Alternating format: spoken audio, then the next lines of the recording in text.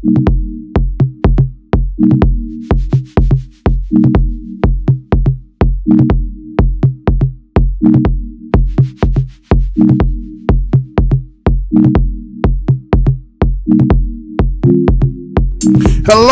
and welcome to the most hated show in the black corner of the internet. I'm your host, the whiteologist, Mr. Blows Your Minds, and this is Black Minds News. Black Minds News is to report, articulate, transmit, communicate, insinuate, develop, investigate, unveil, decode, spread the news, whether it's by news, video, websites, or quotes from publications. As I articulate this information, I ask that the creator of the universe be here, heart, soul, mind, and spirit. Because why? The truth don't need no partner. As a descendant of the greatest people who created this place that we call the United States, we, the foundational black Americans, the bloodline historical lineage, the historical people known as slaves, we who call ourselves black American descendant of slaves, BADOS. Some say black African descendant of slaves. Others say ADOS, American descendant of slaves. We, the today children, offspring, and present generation, we give honor to our ancestors. And you know what my motto of the show is? I'm never going to tell you what I heard. I'm only going to tell you what I know. Well, the saga continues. As with the Eric Garner's chokehold death, been 5 years. The anniversary just passed not too long ago. We cover that here on Black Minds News. We see that the officer, Daniel Pantaleo, still fighting this case, trying to hold on to him job. That's what I said, him job, right? So we see that through these proceedings, something has come out that could be very detrimental, that might be one of the bricks that's going to make this thing fall, and maybe afterwards some other things might manifest itself. Just seems malfeasance no matter how you look at it. Well, let me go ahead and present this to you. Today's date is August 19, 2019. And this is Black Minds News, and stay tuned for this broadcast.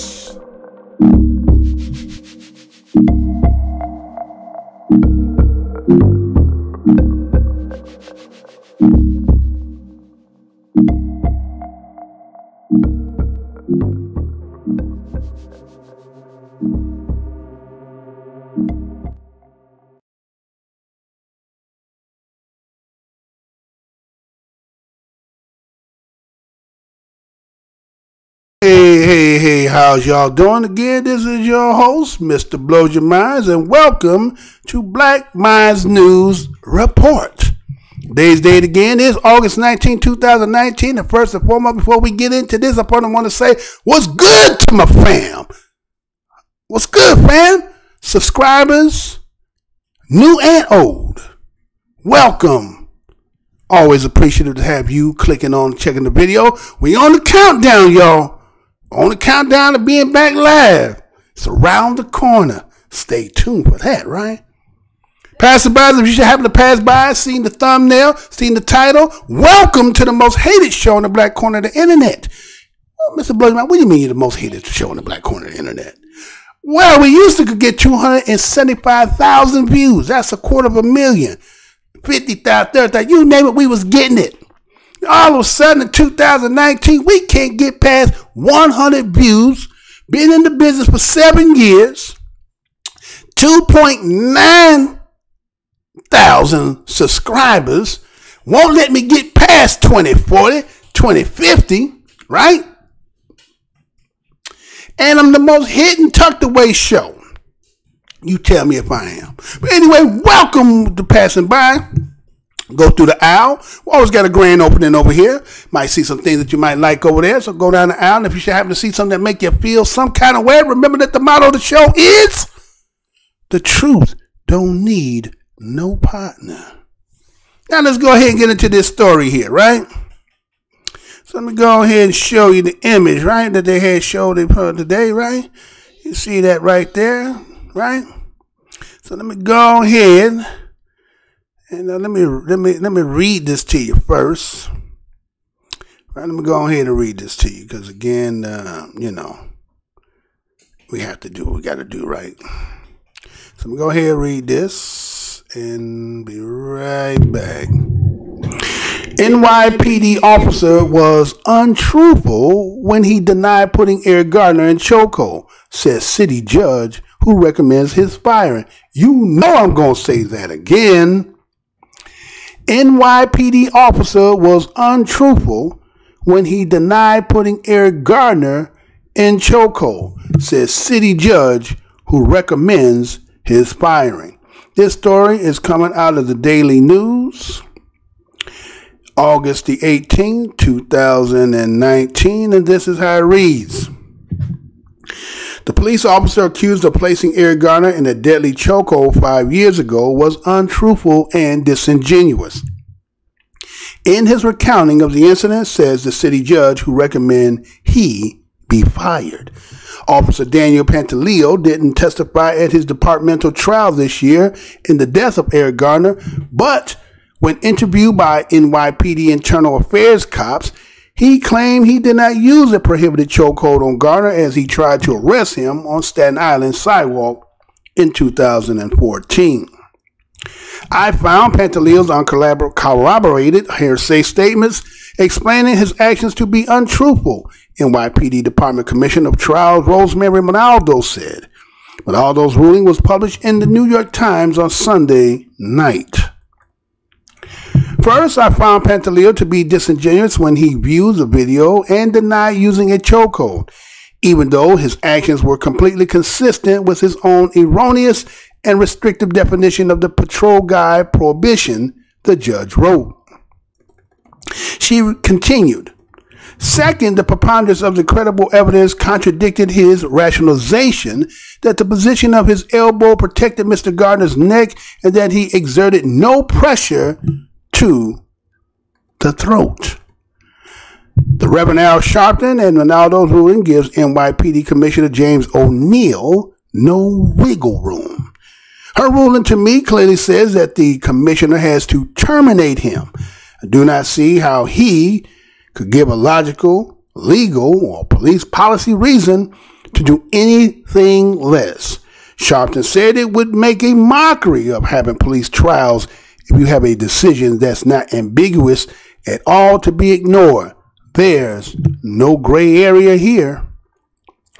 Video Garner's death, first published by the Daily News, showed Pantaleo wrapping one arm under Garner's right armpit and around his shoulder, and his other arm over Garner's left shoulder and upper chest.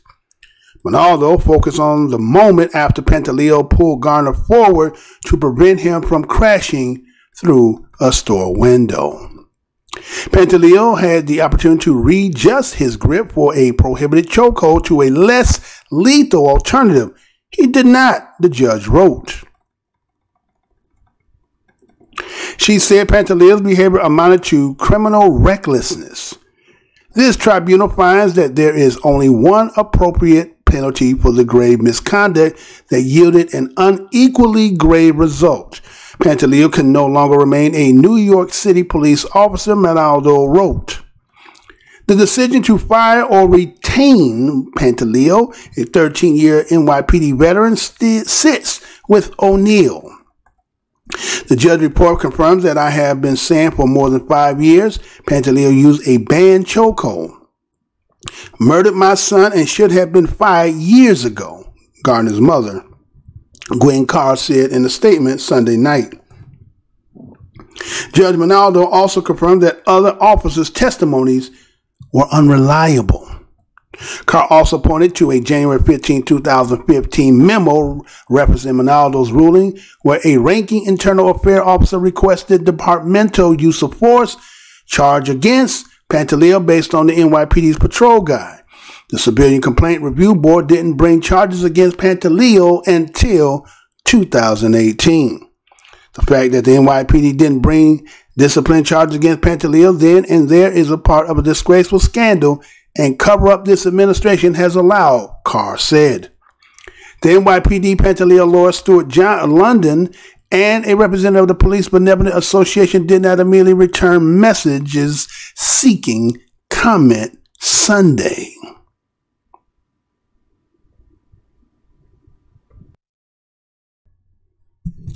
All right, so that was the article that was written out of, again, Daily News. And so what I'm going to give you now is I'm going to give you the actual news story. So hold back 1 second and let's get into this. Tonight, the judge in the departmental trial of the NYPD officer at the center of the chokehold death of Eric Garner says Officer Daniel Pantaleo was, quote, untruthful during questioning. In a 46-page opinion obtained by the New York Times, the NYPD's administrative judge said Officer Pantaleo's definition of a chokehold during questioning was, quote, implausible and self-serving. Pantaleo denied using the banned maneuver during the 2014 arrest on Staten Island. He was suspended from the force earlier this month after that judge recommended he be fired. The Civilian Complaint Review Board also recommended termination. Police Commissioner James O'Neill is expected to make a final decision by the end of the month. All right, so there are the two pieces that are out there, right? And so, again, the spirit of Eric Garner is still seeking for some justification. I think this might be the beginning step to try to get some kind of remedy. Because it looks like there was the malfeasance on the administration. Again, remember, we have done this story when they did the water buckets to the NYPD and how the commissioner came out and felt like the department was being disrespected. And again, people who understand and know that there's times when you need the authorities to intervene in situations, you don't harbor bad feelings. But again, when people are not following rules and policies and breaking them, and again, if you're going to hold the people to a certain standard, then they say what's good for the goose is good for the gander. You can't say the law is only good for you, but when it comes to me, there's exceptions to the rule. And when you break them, you are held to the letter like everybody else is held to the letter. The problem here was that there were so many things in the situation that dealt with Eric Garner that just didn't add up anyway, right? When you think about it. I didn't still hear nothing about no cigarettes being found on the body. Yet this is what you was accosting him about, selling Lucy's. Now, again, when you did the background, he had been arrested prior to, right? He had been arrested prior about a situation that may have been about Lucy's. But what you didn't hear, that a lot of people didn't talk about, is Eric Garner had filed he filed a suit against the department because a police officer was arresting him in public, went in his pants and cavity searched him in the front of everybody like that. And he had filed a suit. So my question became, what's the possibility of this individual being tied to something like that or affiliated with the officer or okay? And yet when they're accosting him, they're talking about something prior, which means if he didn't have it that day, they had accosted him before about it. And so based on that, this would give you probable cause to pursue him on that based on prior encounters. And so what we see is Daniel Pantaleo accosting him, grabs him from behind, and everybody knows how the outcome of that happened. And no resistance from Eric Garner whatsoever. I said the other day, knowing what he knows now, if he was to come back and get in that situation, it's still probably been the same outcome because, again, they would have went from gun now. So, okay, the choke, you trying to resist the choke, now we're going to shoot you up. But because people like to say that we don't respect and honor the badge, that's the reason why Eric Garner did not do what he did, because he did respect that. But somebody else was abusive of their powers. And so after his death, came national attention.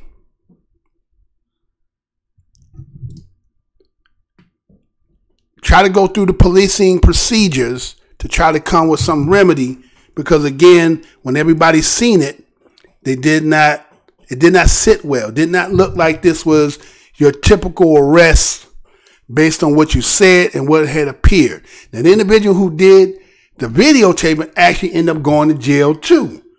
Used something, again, I had did that, as those who've seen the story, where he, been badgered and all this stuff, and ended up using something, he had did prior, and that was the reason they sent him up. But they went through the proceeding because the family, again, when you're in that situation, your family had to pick up the baton and try to proceed justice for you because you're no longer here. So based on their persistence, then the daughter dies, right? She dies too, right? She was the real catalyst at that time. She dies. I guess nobody's never questioned about that. And so the mother has picked up the baton, and she's been persistent about it. So now you finally get some judge through a tribunal hearing, and she says that he was untruthful, that disingenuous. So when you say disingenuous, you're talking about somebody who's insincere, uncandid, unfrank, right? Deceitful, dishonest, underhanded, crooked, tricky, double-tongued, false, false-hearted, double-dealing, two-faced, mendacious, lying, artful, insidious, guileful, scheming, plotting, calculating, contriving, cunning, crafty, sly, wily, foxy, shifty, slippery, smooth, slick. You get what I'm saying?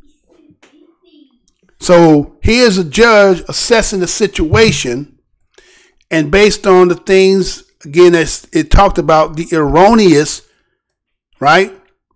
His own erroneous testimony. Because see, that's the thing about the truth. Again, the motto of the show here is the truth don't need no partner, right? Truth don't need no partner. Truth gonna always be what it is. See, the truth is kind of like, the truth is when they have you on the machine, the EKG, and then it has the, your heartbeat, and, it goes up and down. But it doesn't really, it's showing you alive, but it's not telling your health, right? But when that flat line comes, that's the truth. You get what I'm saying? The heartbeat registering different, measurements of, strength and vitality. But when that flat line comes, ain't no truer than what that is, right? So the truth is like that straight line. It don't wiggle. It don't change. It don't dip. It don't curve. It's straight, smooth. And see, when people who lie don't really understand that, they think they can manipulate the truth and make the truth fall into where they wanted to fit the square peg in the round hole. Now, that's been 5 years ago. You would think that you've done and over with that, right? Now, you believe, now again, the only person can only know where you were in your heart and mind is you. You know if, again, according to what you had done, was it justifiable or not? Was it a mistake or not? The truth will fall out if it is, right? But people who have to manipulate know that there's something not right what they did. And so we see that this judge found the uncorroborated hearsay statements explaining his actions to be untruthful. When they went back to have him to reiterate what he had done, based on what the video, he also denied the fact that he had used the chokehold, and yet the video clearly shows that. So they said, well, you was disingenuous, as I gave you all the different ways of looking at that, right? Because he knew that the policy guidelines, the patrol policy guidelines stipulates that is prohibited. You can't do that. Now, the judge was like, well, maybe I would have found some leeway for him after he brought him down, and it seemed like you made sure he didn't fall through the glass, but you didn't, adjust your hold. You kept it where it was, firm, tighter, stronger, to the fact that basically you caused this man's death, even though they will say that contributing factors to his health. But he was walking around with his health like that. But what can another motherfucker around your neck choking you is something entirely different. It ain't part of your natural health. That's something external causing some detriment to you. But we're going to use, he had poor health too. That could have been wait a minute. He was walking around with his hat. If you found him dead, you can say, well, he died because of his health. But he had a motherfucker hanging on his neck, choking him. That caused his death. That's what really caused his death. And so they said that the preponderance of the credible evidence, now again, that's the truth. The preponderance of the credible evidence was the truth. And then it didn't court again, as it said, it contradicted his rationalization for the position that he held. See, you think you can manipulate. Now again, think about it. Somebody whose job is all the time sitting around trying to discern whether somebody's lying or telling the truth. Now, that's why sometimes when we see situations, we be like, wait a minute, man. How is it that we can discern that and understand that that ain't the truth, and the person who's sitting there presiding it seemed to not come in? Then we be understanding that we know there's some underhandedness there. But see, the cry has been so long and it's so ugly to the fact that, again, we talk about the buckets of water. That is all continuous of all this that's been done. All these cases where people are being exonerated when everybody can see with their own eyes, mind, heart, and spirit that ain't right. So it doesn't condone the fact that people out here, if you want to say that people just out here dousing water in buckets, but see, you want to justify that. You want to lock people up and make laws to lock them up with that. But the same laws that you are right to have it good against the citizenry, when it applies to you, it's exceptional. No, it don't really apply to me. And so here's a man that lost his life over what? Because we never did, as I said, we didn't see no cigarettes. We didn't see no Lucy's. We heard the story, but nobody had ever said there was Lucy's to be found. So what was really the purpose of the whole encounter? So based on that, you end up doing with this, and now you put yourself in this situation. And so the decision that they said, even there was no gray area, they saying that, wait a minute, based on this, now that the judge has said this and rendered this, it's only thing left to do here is you have to be terminated. So they said, well, this is our recommendation. It falls on the commissioner now. So now it's up to the commissioner to do what he got to do. Otherwise, if he don't, the disrespect level is going to be, it's already past the time for the respect part because there's been too many. And so here's one you could clean up somewhat, but again, it ain't really going to be cleaned up. I think it's just going to be the beginning, right? And once you can take that protection off of him, then it's like, okay, now maybe they're going to do something later on, just again, under the jurisdiction to try to find a way to get him back in that courtroom and hold him accountable. And so, it's sad to the fact that that man lost his life that way. And people try to say all kind of things, but again, it was obvious. Everybody's seen it. We know what we've seen. And you can see, if you've seen in the picture, that it's wearing on him, right? You know in the heart of your own heart, man. Maybe you were trying to just take him down. The man didn't even resist the fight to have you, but you kept tightening. You was getting like a boa constrictor. You was, every little, it could get a little bit of chocolate. You was trying to tighten that too. And that's what you cut, you restricted the air. It was, I can't breathe. Ain't nobody talking about the fact he was still putting his knee in his head. So, I guess maybe this is a stepping stone. Again, this going to continue on because this ain't done yet. Right? So now they're going to put it back in the hands of the commissioner. It's tough for you to do what you got to do. Then there'll probably be process after that. So again, if a judge said you're untruthful, and they said the people who were writing to collaborate with you as testimony, all that, they said their testimony was no good either. See? Because they don't understand how the truth works. Some people think that if we sit down together and we put our story all together, then it makes sense the way we say it is. That's how it's going to be. But see, the all-seeing eye said, what we see compared to what you say don't match. And that's what a lot of them don't want to have them cameras, because what you see is going to be different than the way they try to tell you. So the truth don't need no partner. Again, just wanted to let you know that it was an update that the New York police officer was found to be untruthful about him putting Eric Garner in a chokehold. And so, you know, that's how we got to take it. Take it for how you get it, and take each step till you get what you're trying to get to. The mother's being persistent. He said, I've been saying this for 5 years. They knew it. You knew it. But they wasn't going to give it. So,